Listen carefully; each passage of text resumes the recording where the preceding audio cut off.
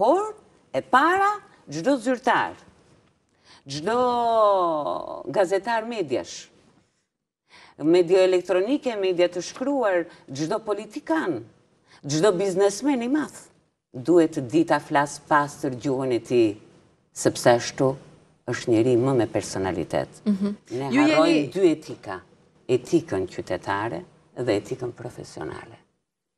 Por kjo është në çdo aspekt. Mund vinë student pa njohur etikën qytetare, pa nuk din të flasin me ju, nuk e kuptojnë çfarë është distanca, pse duhet të flasin me ju. Një student nga Maqedonia tha, e pse duhet me të thanë ty unë, ju, po ti je vetëm një maj, ti e ti.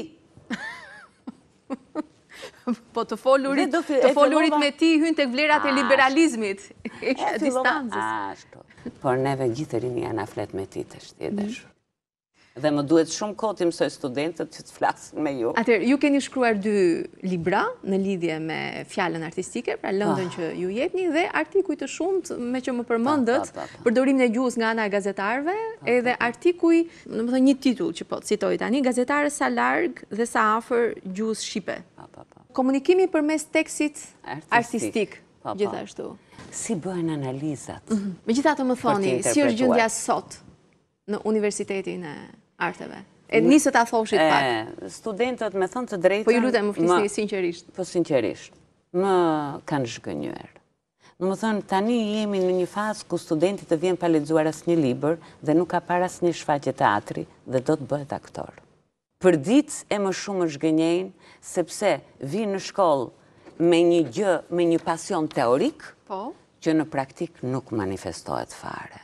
Kjo është dhimbja më e madhe që përjetoj unë si mirë, sepse unë mësimin e bëj me shumë dashuri, me zi pres që të vi ora mësimit për të shkuar në mësime ata, sepse është një komunikim shumë i bukur, unë krijoj në orë të mësimit, prandaj.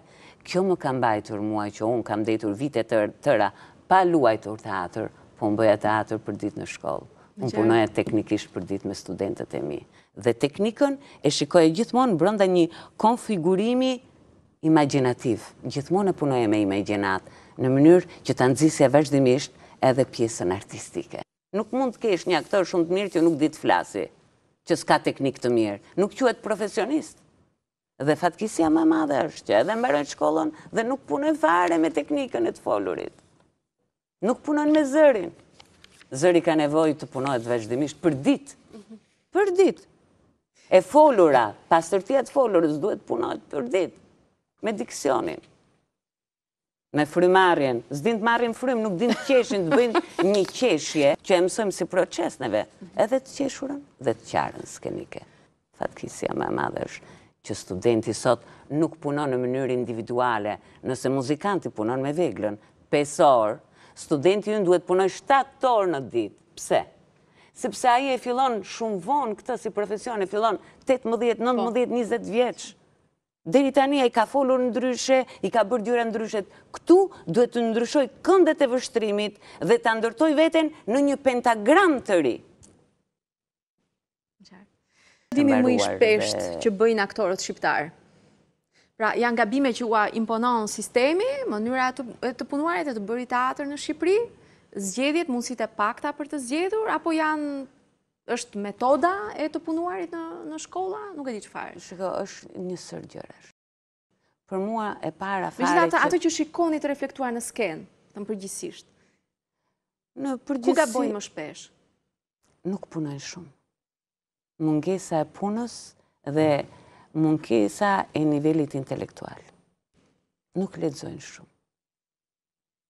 Ne, domethënë, shiko çfarë ka profesioni, pse duhet, sepse sot ka ndryshuar dhe komunikimi, sepse ka ndryshuar mjetet e komunikimit, janë sofistikuar, ka dalë celulari etj.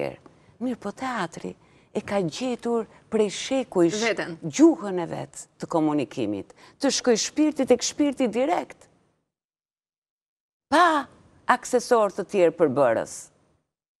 Kjo e ka prishur pak të punë. Mirë, po që të shkoj, ai që del atje, dhe merë përsipër të ngacmoj intimitetin e spektatorit atje dhe të ndez atë lambushkën komunikuse, ai, ky, duhet jetë shumë i informuar, shumë i lexuar, që të di se si të shkoj deri atje. Nëse nuk e i lexuar, nuk e ke të zhvilluar imagjinatën. Por imagjinata vazhdimisht duhet ushqyer. Aktori është, këtë i them dhe studentëve, prandaj dhe unë qëndroj një çik në edukimin e tyre primar, që u mungon të përdorin fjalët e arta magjike, ju lutem faleminderit, ka mundësi, si t'ja tërheqin një femre karriken që ajo të ulet, si t'ja mbajnë pallton, si të sillen me delikatesë me të dhe ta trajtojnë si tillë, sepse aktori është në sy të tjerëve. Aktori është person publik dhe pikërisht kjo, të marrurit si shembull, që ne jemi persona publik, duhet jemi përgjegjshëm edhe në jetën tonë publike. Dhe duhet jemi shumë të matur për gjërat që bëjmë.